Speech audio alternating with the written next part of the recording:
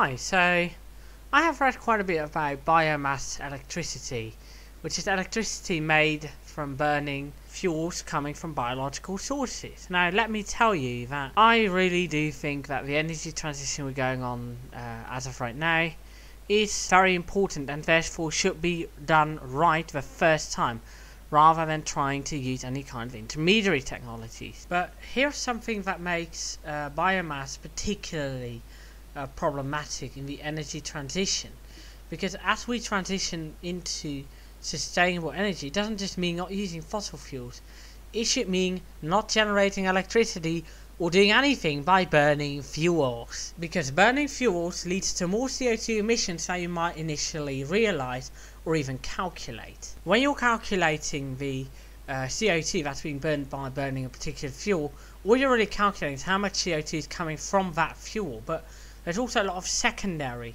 emissions, things like transportation and also processing of the fuel take a lot of energy, and that leads to more CO2 emissions for the same amount of electricity as if it were made using solar, wind or nuclear. Now there's this obvious argument to be made that biomass works because it's made out of organic materials, plants and trees.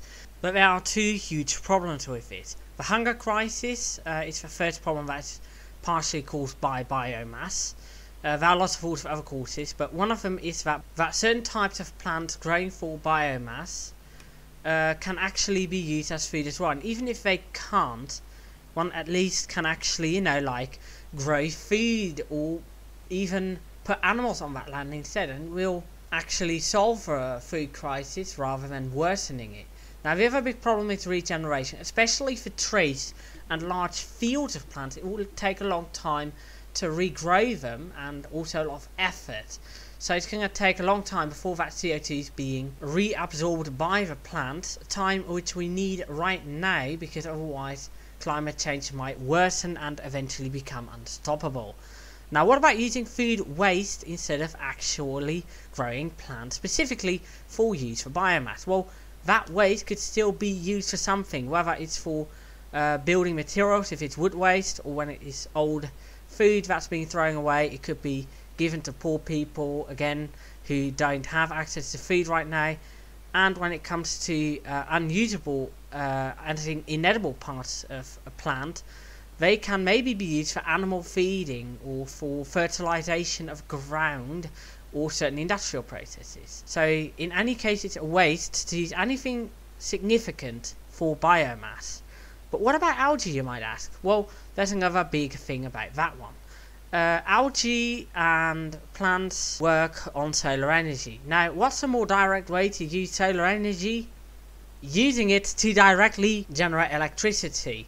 And in that way, it's obviously going to be much more efficient than first turning it into a biomass and then burning that biomass. But now there's the argument to be made that algae can create a buffer for solar energy, so that when the sun doesn't shine, when it's cloudy, there's some renewable energy left. But there's a much more efficient way to do that, and it's called pumped storage hydroelectricity.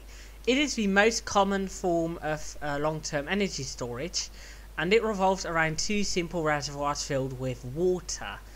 A pump and a turbine are put in between them.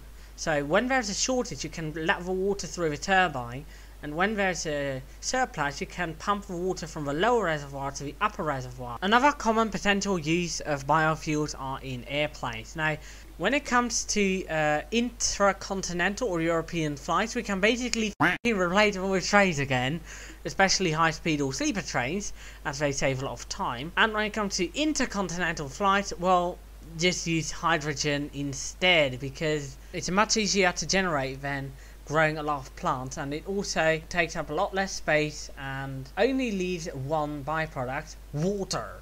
No extra chemical components are left after combustion. That is unlike burning any kind of organic fuel, which will always leave behind a little bit of sulfate and phosphate and other not so nice things. So those things are why we should stop using biomass. You know, there are other ways to generate electricity. You can use nuclear as a safe basis and add renewables, as in direct sun and wind energy on top of that. Maybe also water energy, and use pumped storage hydropower for long-term storage, and maybe nuke battery chemistry for short-term storage. Biomass will really not exist, obviously, but when it comes to fuels, it will only have a position in very, very, very niche cases. Things like old timers that really should be preserved rather than converted, and this is a great way to do that. But in the mainstream, biomass fuels will probably be another footprint in the history of climate change combats. See you next time. Bye. I hope you've enjoyed this video. If you do, please give a thumbs up and share this video with all your friends, and perhaps consider subscribing to my channel. Thank you, and I'll see you next time.